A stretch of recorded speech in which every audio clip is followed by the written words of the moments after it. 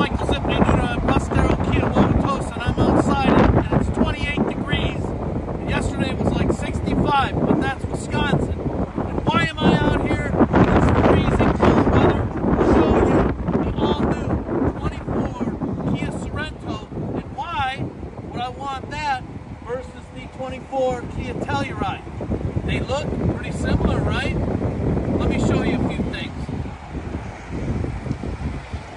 So the new Sorento has got the redesigned dash down in the center. If you look, it has a lot of touch instead of buttons, and you can have a panoramic sunroof. Okay, that's one of the big differences. Also, don't trip on that. You're going to notice the space in the back. Pretty good. These seats are down, but a little less space in the back, a little less space as far as width than the Telluride, right? Let's go back to the Telluride. Everybody loves the Telluride since like May of 2020 Tellurides.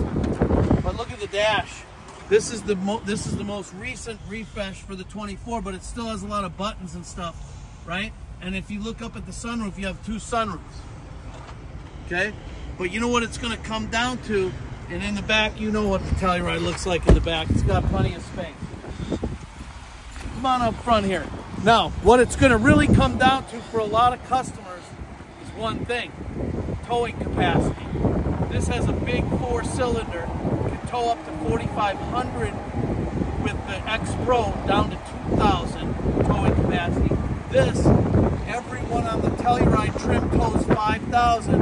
The X Pro tows 5,500. So now you know why would I get the Telluride versus the Sorento. But guess what? These cars are getting, every day, getting closer and closer to the smash hit Telluride. So really, more affordable, 4-cylinder V6, more towing capacity. Now you know the differences between the all-new 24 Kia Sorento and the beautiful 24 Telluride.